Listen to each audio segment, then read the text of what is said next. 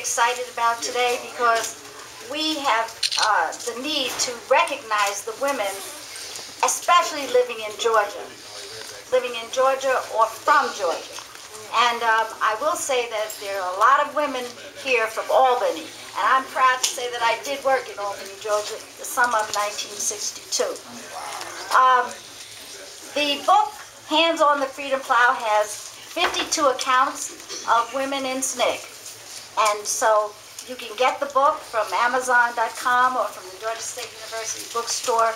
It's really exciting, and I'm just excited when I read about it, read all the different stories.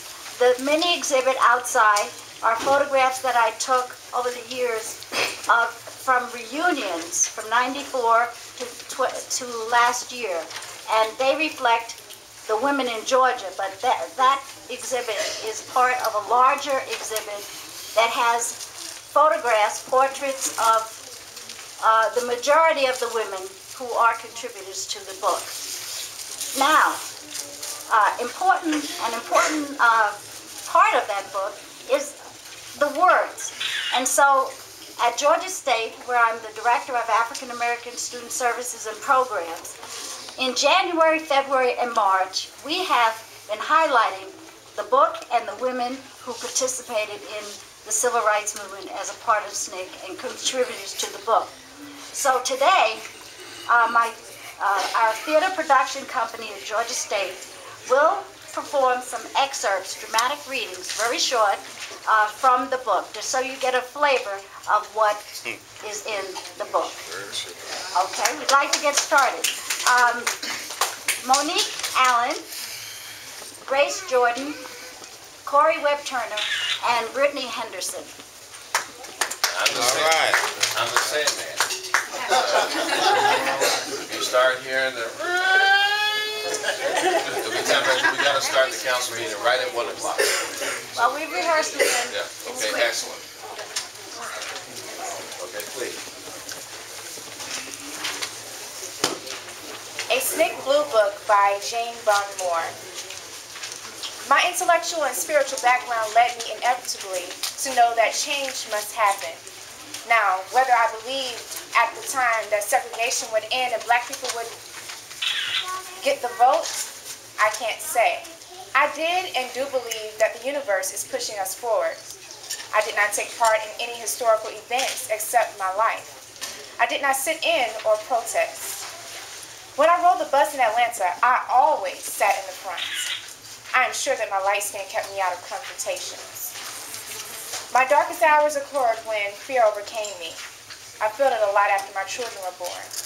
What kept me going was that life went on. You can't stop, curl into a fetal position and whimper. You have to keep on. Change the diapers, read to the baby, take her for a walk. All those things have to be done.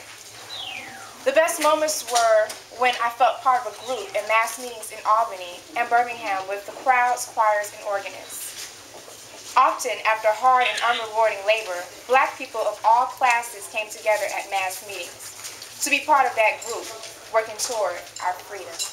All right, excellent.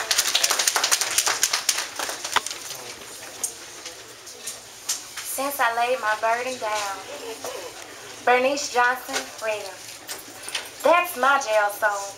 I had known it and sung it long before being arrested in the wave of demonstrations in Albany, Georgia, December 1961. It was a favorite song of my mother, Beatrice Johnson. There were no auditions. Everybody could sing. One only needed the desire within to be a part of the birthing of or raising of a song and the courage to do so. This song, Since I Laid My Burden Down, describes one of many things I discovered about being locked up in jail. The idea of being in jail and that being exactly where I needed to be was the antithesis of what had been taught to us by our parents and teachers. Staying out of trouble certainly also included staying out of jail. Who knew that being free of a heavy burden could actually be experienced even if the police had taken charge of your body and locked you behind bars? I could express this because there were songs that gave us a way of saying what we were doing in Albany, Georgia. In 1961, as we began to build a movement, the Albany movement conquered my fear of going to jail, and the songs helped me to do that.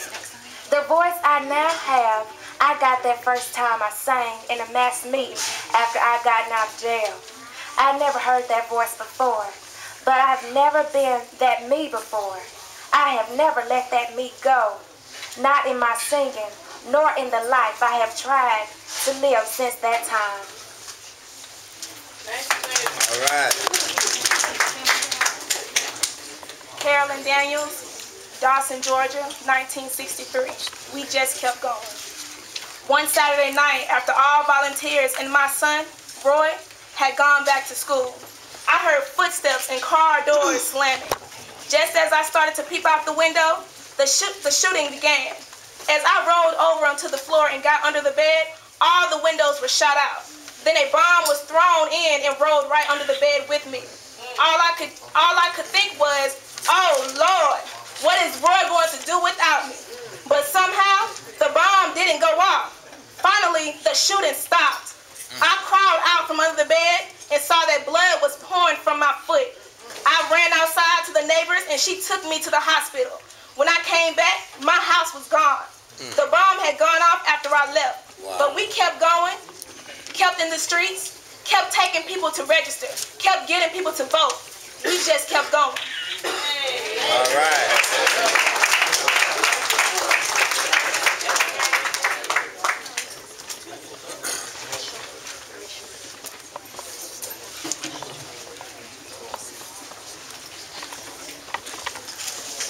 Sometimes in the ground troops, sometimes in the leadership by Dr.